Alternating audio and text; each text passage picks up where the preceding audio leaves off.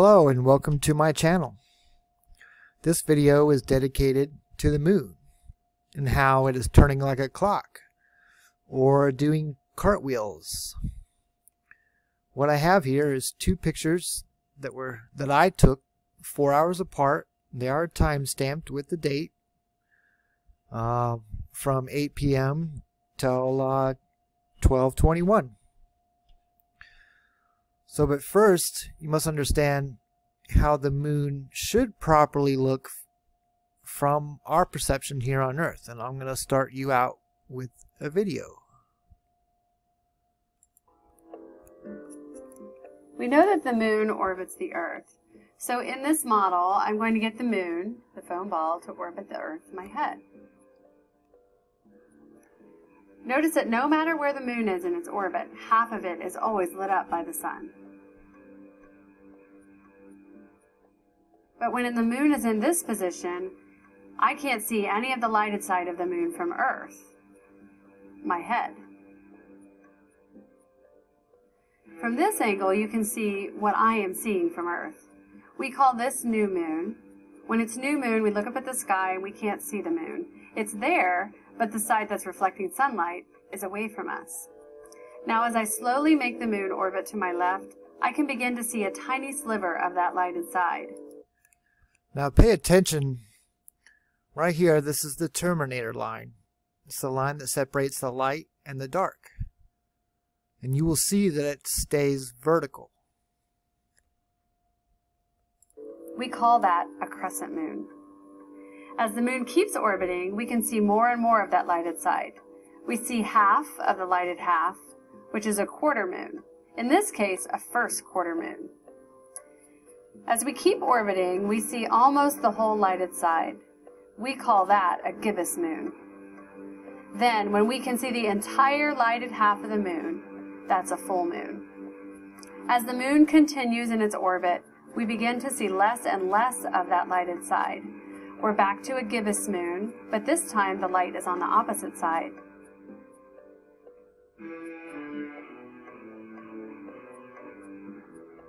Then another quarter moon, last quarter moon to be exact. See right here? It's still straight up and down.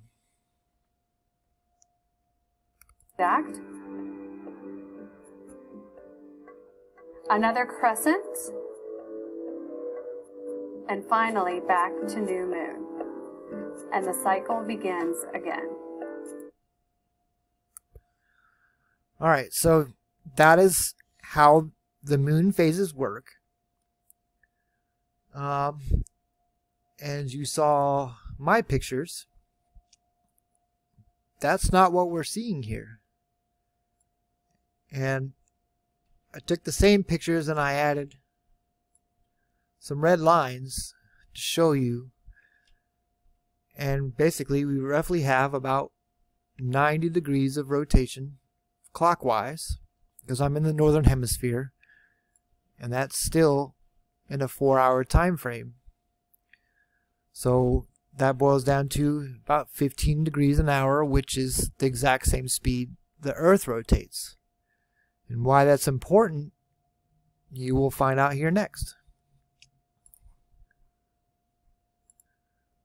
And this is a video I made that explains what has happened for the moon to be turning like a clock from our perception here on Earth.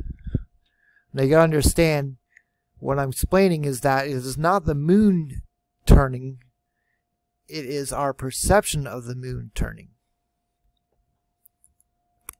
Okay. Earth, moon. Moon goes around the equator just like normal, hasn't changed. Earth still spinning this way, hasn't changed. Forgetting about normal season tilt and all that, but what's happened is the Earth now is now this. Our polar caps are all still the same magnetically, but this is why the moon is doing a clockwise spin from our perception now, because we're still spinning the same way, but we tilt it over. So now as the moon goes through its normal 30-day cycle, we're seeing it from this perception. Actually, this way, and that's why the moon is turning clockwise 15 degrees. Now, you got to understand that in the northern hemisphere, you're going to see a clockwise rotation. And in the southern hemisphere, you're going to see a counterclockwise rotation. Now, in this next part, I'm going to explain to you how it is not the moon. It is us. In this part, I'm going to show you how it can't be the moon rolling and it can't be the shadow rolling. Made a little quick model. One thing you need to know that this is the terminator line. It separates the light side and the dark side of the moon, and that obviously changes as the phases of the moon changes. So we are seeing the moon do this at 15 degrees an hour. But as some people may think, if the moon is rolling, what we'd see is the craters change as I'm showing, but the terminator line would stay vertical. But that's just not what we're seeing. And we aren't seeing the shadow roll and the craters stay the same. So I'm going to show you how you can't make a shadow roll either. Now I've got a little flashlight in my hand. I'm going to try and create the terminator line. And I'm going to roll the ball. As you can see, the terminator line or the shadow line stays vertical. I'm trying to get it for you guys here. There we go. So as you can see, you can't make a shadow roll. It stays vertical no matter what. Alright.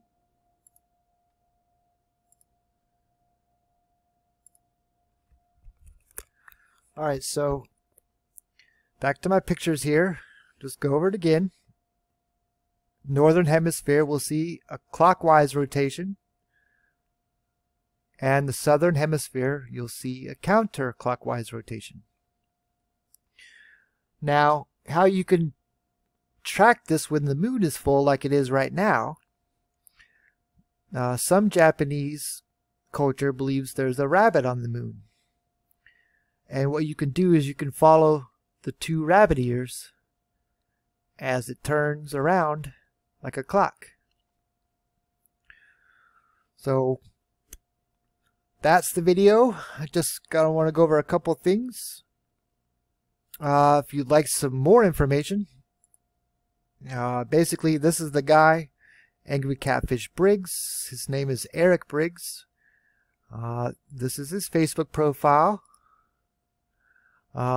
Be aware of his avatar here, or whatever this is called. There are other profiles that is not him, especially one that's all black. That's his troll. You don't want to join his profile. Okay. This is the guy that noticed it back in 2010 and has been trying to tell everyone about it. This is a place I highly recommend you go into, because he has been, this is his research page, and he has been going on about it for the last 9 years. And he's also a glass blower, so that's what he does full time. But you can also, if you're into Facebook groups, you can come to my Facebook group called Catfish Glass Eye, where we talk about a lot of the events going on, and the moon rolling is something we cover as well. So if you have any questions, you can comment below. You can always join the group. You can always check out Eric Briggs and his YouTube page. But if you go to his page, you better have your A game on, because he's going to not allow any garbage around. So, alrighty folks, have a good day.